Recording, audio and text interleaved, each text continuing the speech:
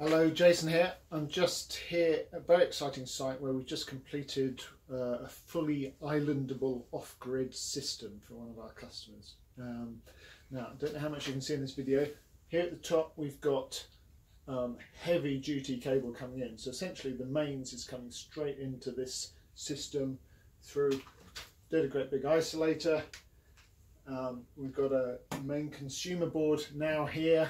We've got the Victron 8 kilowatt inverter that supplies the batteries. Just at the top edges of 20 kilowatt hours of BYD batteries at the bottom here.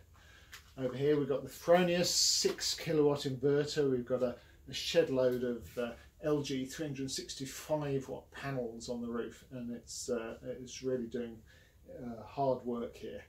Now, I should say today it's middle of winter.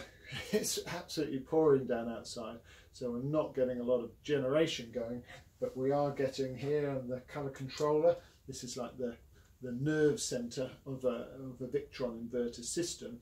It's showing us how much energy we're using, how much is coming from the grid, how much is coming from the battery. In fact, everything here at the moment is coming from the battery. It's got charged overnight on economy 7, and they're supplying the house in its entirety at this moment in time. Now, what's one of the exciting things about this is because we've put this system in series, not in parallel.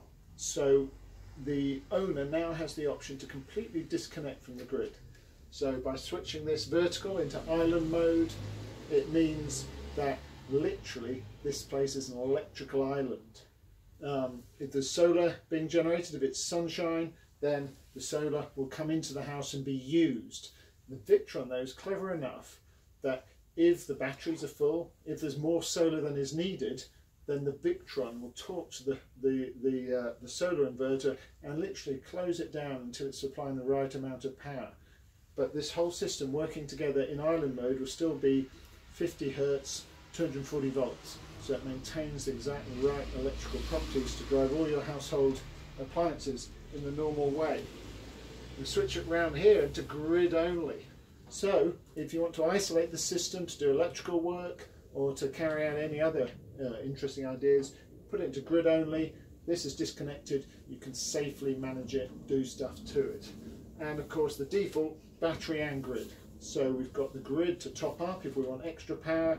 We've got the batteries, which are charged by a mixture of economy 7, but also from the solar during the day. We've got a 5 kilowatt peak system installed here. So it really is a fully boots, full-on system.